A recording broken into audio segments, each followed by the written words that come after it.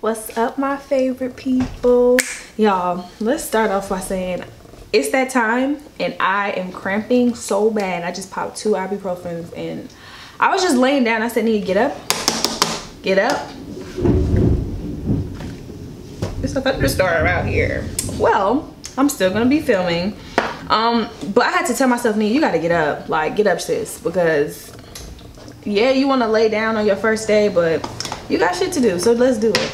So I wanted to film this video because I've been getting a lot of like questions regarding post-grad update, all of that stuff. So I want to just catch you guys up. I'm probably going to do I don't know what I'm gonna do with my eyes. That's not the point of this video. The point of this video is for us to talk. I did put some stuff in my notes. I always do that just to keep track of what I'm talking about, because y'all know I be running my damn mouth. So yeah, this is gonna be called getting my shit together. It's been 2 months post-grad. I think I graduated in May. It's 2 months. Like I said, it's been 2 months, so this is 2 months post-grad update. So if you guys don't know, I have been going back and forth between here and New York. My girlfriend lives in New York. I have family in New York. I have friends in New York. I want to move to New York. Why do I want to move to New York? Everybody's like, why don't you want to go back home to Georgia? It's, you know, cheaper. It's this, it's this, it's that, and the third. I really want to break through in the media industry. And I just feel like, and media, beauty, and tech industry. And I honestly feel that New York is an ideal state or city to do that. I've lived in New York, in Atlanta. I've lived in Georgia, and Georgia is such a, like, and you could say this about New York, but Georgia has definitely become a very superficial scene that everyone is flocking to. It's definitely a very like heavily film industry like city. So that's not really what I'm interested in, and I just want something new. I don't, you know, I moved from home to come to school, and it's time for me to just keep trying and keep leveling up and keep challenging myself. So that's definitely why I want to move to New York. And who wants to be in a long distance relationship? And that's not, I'm not saying like your relationship should make you want to move. No, that's not my case. I want to be in New York for myself, but also my partner's there, so that's helpful as well. So getting to New York, I was supposed to be moving this week actually, which is really funny. Like, I definitely supposed to be in the city, moving out there to be there now, and shit just did not go. It didn't go that way. I will be really like transparent with you guys, because like my money has been very tight and I'll discuss why. Well, I'll tell you why. My money has been very tight because I just haven't been on my shit. I haven't been consistent, and you know, a lot of people like, Nia, just stop beating your fucking self up, bitch. And I be having to tell myself, bitch, stop beating yourself up, literally, because last year I was in a very like bad headspace, or I was getting out of a very interesting bad headspace, whatever you want to call it, and that shit affected my workload. And I feel like for the longest I've been allowing, like, I just been pushing through because I had to, especially like when I was in school. I'm just pushing through. I tried to go to therapy earlier in the year, and it just didn't work out that well. So I feel like I've been like masking my depression a little bit with just work and just doing work. And like, since I've been out of school, well, no, not even, let's rewind. I was masking it with schoolwork and shit like that. So I wasn't really like, I was on YouTube on and off very inconsistently, like, Nia, where's this, where's that? Like, I would vlog, wouldn't post it. So I just haven't been on my shit. Like, I haven't been on my YouTube shit. I really fell off the planet of the earth, basically. Not all the way, but pretty much. So now I'm like in the process of like getting back to that, because YouTube is really like it's my job. Like, it's been really able to like help me in a lot of areas. So I'm like, okay, I gotta get, and I'm not a person who does YouTube for money, but I'm like, okay, I gotta get back on my shit. Like, the bills not gonna pay themselves, and you ain't got no more fucking refund checks coming in, so you gotta get back on your shit, sis. So I've been like waking up every morning, you know, being grateful for the life that I have, that the cards that I've been dealt, even if shit is not the best right now, shit could be worse. And I think it's very important that you, like, even if shit is not the best in your life, that you still are grateful for where you are, because shit could be worse.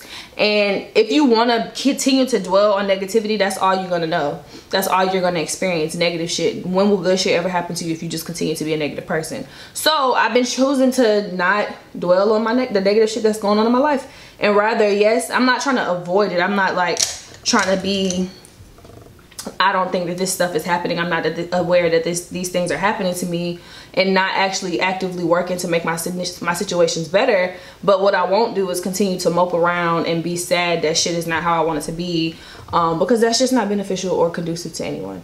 So that's kind of where I am right now. Just kind of get back into the swing of everything, and get back on my feet. Really, that's what I'm doing. So so basically I was trying to move out to New York, and I'm like, I am not ready to move out there right now. Like, that's not feasible. So, you know, my mom's like, you know, I really want you to, basically, like, I want you to, you got to do something. You got to figure out how you're going to make this work. She really wants me to come back home to Georgia. I don't want to move there.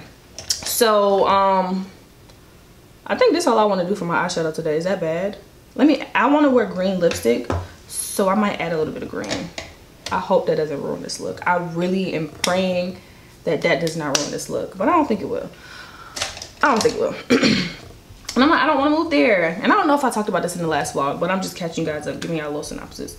So I don't know, I just didn't want to move there. So I just felt like very pressured by like my mom, like, you got to get a real job, like get a real job, get a real job, get a real job. So I started applying to jobs just because I'm like, well, if I say I want to be a freelancer, if I say I want to be a YouTuber, if I say I want to do all of this stuff full time, and if I'm not really in the place to do that right now, let me at least get a job that I can do that until shit changes, because I'm just not a 9-to-5 type of person. It just doesn't, it just don't work for me. Like, I've done it before. It's not enough. It's not fun for me. I think I'm ruining this look. Oh well. So I applied to a few jobs. I applied to one job, and then I reached out to a recruiter to another job that I had worked with before in the past. And I was in New York maybe the beginning of this month, and I had an interview with one of the jobs, and they were like, oh, like, you're a really good candidate and stuff like that, but I still haven't heard from them. And do I feel discouraged? Not necessarily. I don't think I feel well, not even I don't think, I know I don't necessarily feel discouraged, because that's not really, like, having a job is not what I want. The things that I feel like I've been able to learn in life have been through experience. And like me working a traditional 9-to-5 job, I just don't feel like it's going to give me the opportunity to be able to fully do the things that I want to do. Like, everybody really like work your job until you have enough money to leave working your job.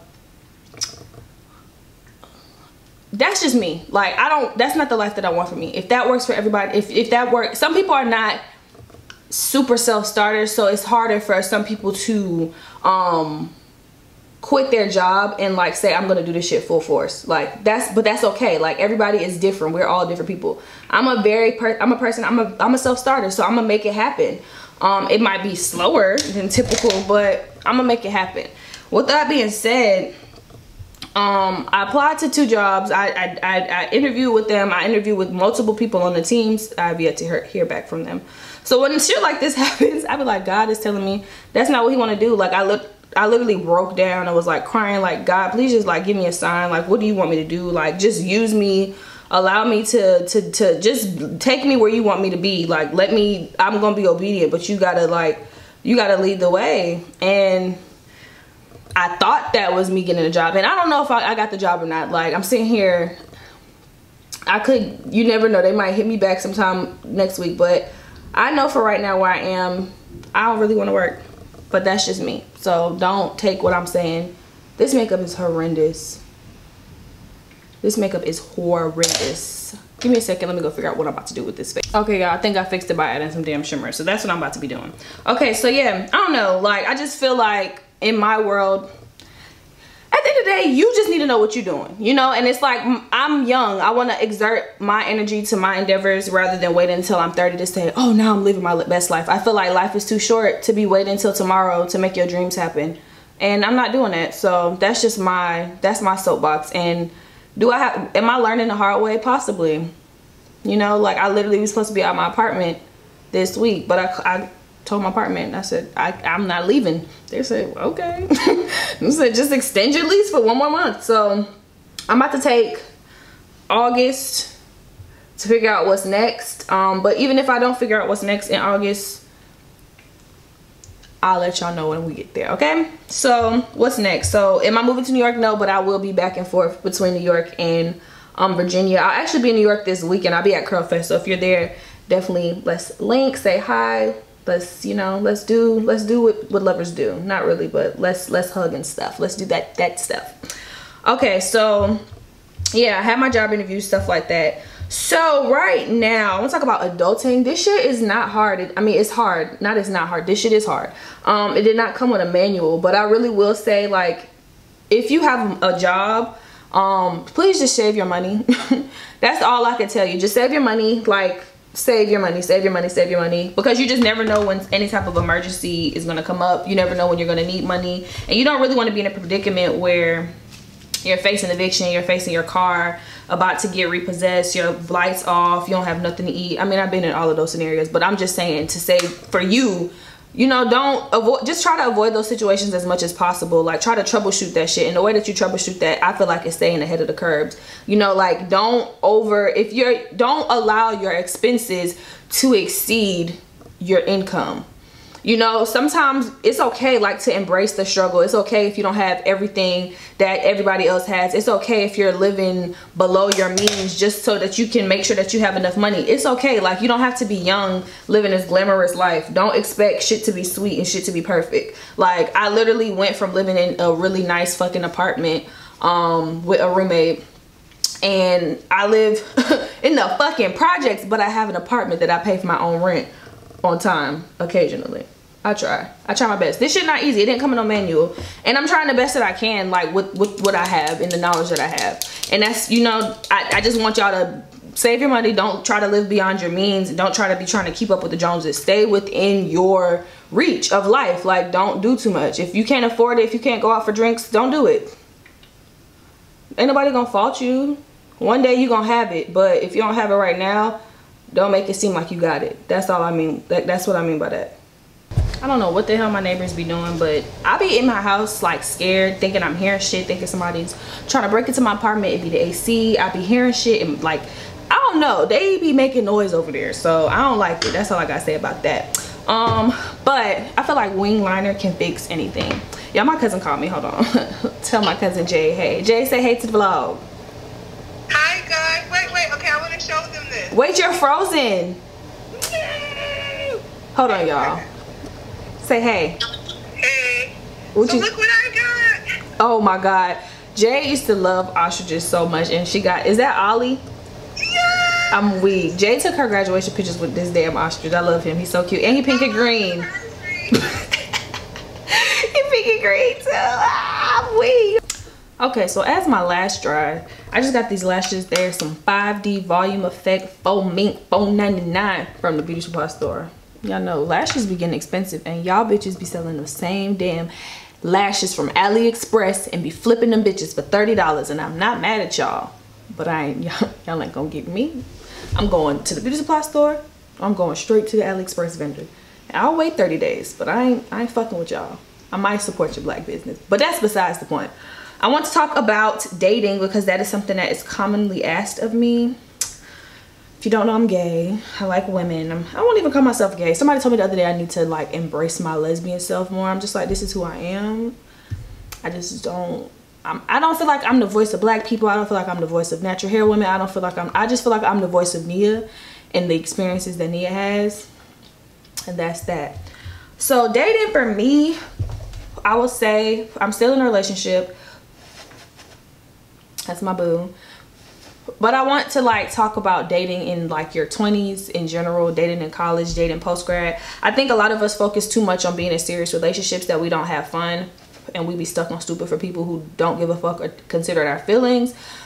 So I think everybody should try just dating casually, not having feelings attached, or I think it's called dating rotationally, just seeing who you like, who you don't like. Does it work? If it don't work, move forward. Like, stop getting so attached to people that you feel like you can't let them go. You can't live without them. You have to be with them. And you 20 years old and you talk about something, this is the only person for me. And you don't like, come on. Like, it's too much. It is too many fish in the sea. But you're not going to meet them if you stuck on stupid about the next person that don't even treat you with respect or have regard to your feelings. So I would definitely say, when it just comes to dating, enjoy yourself. Have fun, you know, or take time to date yourself. Like, people be dating to like run away from their own issues. I've been there. I've done that. People, you know, like, don't do that shit. Like, face your demons before you try to go give them to somebody else, because that shit is real. So don't just be dating to date. Like, or I mean, yes, date to date, but don't be dating to like run away from your issues. That's pretty inconsiderate, and you can really fuck some people up in the meantime.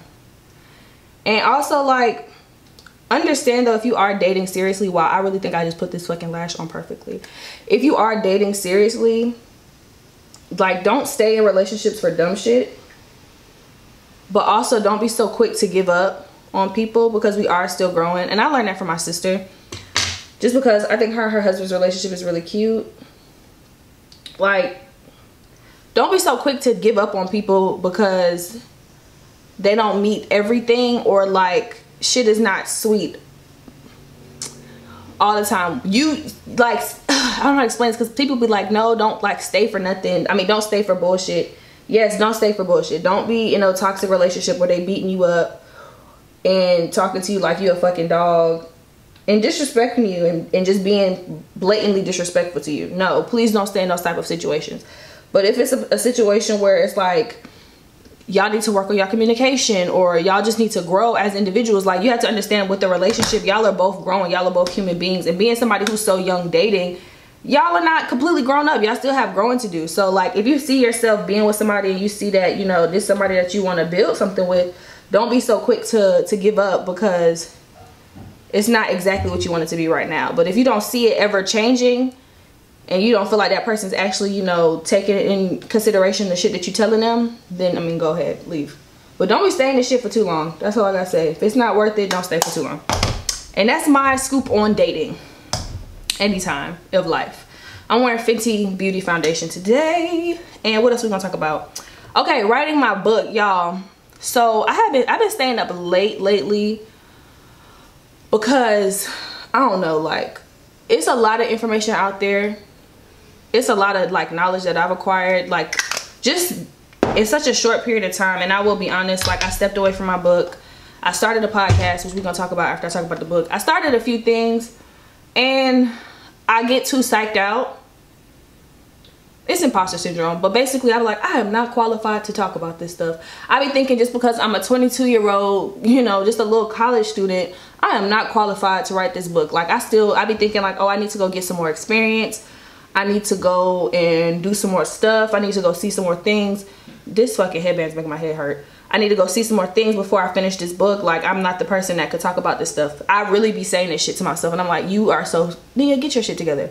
That's not the case. Like, whether the book is an Amazon bestseller or it's, you know, I think I need to let go of just expectations, and I need to really just allow myself to be. I think for the longest, I've been feeling like I haven't been 100% my best self, and it just sucks, you know. Like, I think I've been the person that's been talking myself out of being my best self. So this book gonna be done soon. That's all I gotta say, and I mean that shit. And I'm not trying to complete this book for nobody else. Like, I'm not trying to like say, oh, I did it, because you know, I'm trying to do this for me. Like, this is definitely like a me thing. Like, I'm doing this for me. So I'm very excited. I hope that you guys, I'll keep you all, you know, up to date. It's pretty much, the name of the book is called Brand Like a Girl. And essentially what we're going to be discussing is 7 chapters of pretty much like unmasking your brand, your niche market, your target audience, you know, talking about distractions that you might be facing, how to overcome those distractions, imposter syndrome, utilizing social media, making money on social media, understanding social media, you know, leveraging your opportunities, networking, and just manifesting, all of that good stuff. So it's a lot of like personal stories that I have in there from me, like just with the things that I've experienced while being in this industry, and just also just I just want to share my knowledge, because every day I get little reminders that I need to be writing this book. Like I was even texting my friend today. She's an influencer too, and she was like, she wanted to like contact brands and stuff, and I'm like, do you have a media kit? And she's like, what's that? And I'm like, see, like this is why I need to write my book, because as an influencer in 2019, it's just certain shit you should have. Because now we're at a place where you can't not have certain things, because that's gonna allow brands to take advantage of you. Especially as a black influencer, you definitely have to be on your shit more than anything, because if not, these brands gonna take advantage of you. And I done been taken advantage of as the influencer. I don't want no more people to get taken advantage of, especially if they serious about that shit. So the book gonna be done soon. I've been writing, and I've been very conflicted, because I didn't even tell you about this. So I've been taking these courses. I feel like this shit is too ashy. It's not, I'm tripping. I've been taking these courses online with Harvard Business School, and I've been feeling very defeated. I literally been feeling like I'm not good at math, and the whole thing is like business analytics, financial accounting, economics, all of the shit that I fear. Like it's all of the shit that I fear. And like I've been getting good scores on the test, but I just feel like it's just scary, and I feel like I'm not doing well. So I've been kind of like falling behind on my work, and I'm like, Nia, you have to get back on your shit, because this is not it. Like you said you're gonna sign up and you're gonna do this. It's only a 10-week program, so you need to finish it. Like finish what you start. And I think at first, I will admit, I don't think that I was 100% doing it for me. I think it was just something cool, like, oh, I could just say I did this, you know. But like now, when I'm like really engulfing myself into the materials, and I'm really like understanding stuff a little bit more, even if I don't understand it, I'm like, no, like this is valuable information for somebody who is interested in getting their MBA, because I'm gonna go get my MBA. I have some GRE books that I was gifted last year from someone from Hampton, shout out to Paris, and I'm gonna go get my MBA. So this is just kind of showing me what I don't know, and I feel like, and what I need to like strengthen myself for once I decide to, you know, sit down and like really study my GRE books, but also when I'm ready to go get my MBA. So I wanted to share that with you guys, because you guys didn't know about that. But yeah, the book will be done soon. I just want you guys to help me, hold me accountable, and if the book ain't done by September, I need y'all to like be messaging me, bullying me on the internet, where's the fucking book, Mia? That's all I need to hear. So if you guys don't know, which you probably don't, because I don't talk about it much, I started a podcast, and it's a podcast called Brown Like a Girl, the podcast. You can listen to it on Apple iTunes, you can listen to it on Spotify, Google Podcasts. You can listen to a lot of different places, and I'm going to be making an official video about my podcast, what's it about, and some other podcasts that I like, so be on the lookout for that too. But I started my podcast and I stopped it because me again getting in my fucking head. I was getting in my head, and I was just like, damn, ain't nobody listening to this shit. And then I stopped making episodes, and people are like, okay bitch, where's the episodes? So I want to bring that to your attention, that, you know, even I like go through my stuff where I feel like my work isn't good enough, and we have to stop having that attitude towards stuff. You know, I think that's my biggest thing. I think that's what life is showing me right now. You have to have a positive attitude towards everything that you're doing. You have to pump gratitude. You have to pump positivity. You have to just be happy about and confident about the work that you're doing. I just got done watching President Kennedy here on YouTube. I love her. She's funny. I just got done watching one of her videos, but honestly, she's just talking about confidence and like really just, you know, being secure in the shit that you produce, and not let nobody or anything get in the way of you doing it. And that's some real shit. Like you and I talk about this a lot in my book. You will be the person that doesn't make your dream happen. Because you too busy making up shit in your head and not thinking that you're good enough. Stop doing that to yourself.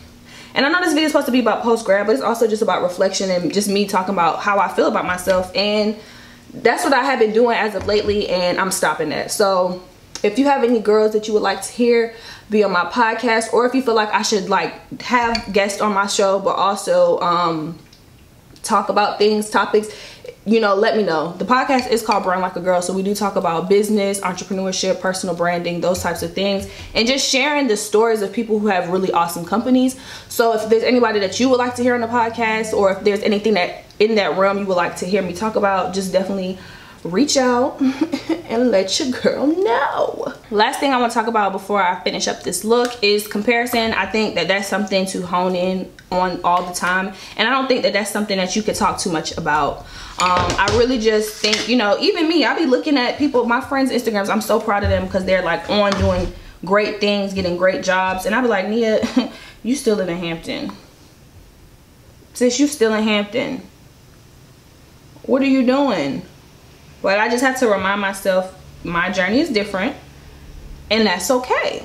Their journey is different, and their journey is beautiful. So, you know, don't let your comparison, or don't let, you know, the success that other people, you know, have gone on lead you to be a bitter bitch. Not cute. All right, y'all, so I'm looking like a punk rock. I don't know, my fro is big, hair is big, my lips is green. I don't know, I'm just trying to bring old Nia back, you know, and not like, I don't know, I feel like the past 4 years I was on a journey of like finding myself, but also in a sense kind of like going back in my shell and not being as expressive as I used to be. Especially in high school, I really didn't give a fuck, but I feel like when I got to college I had to tone shit down.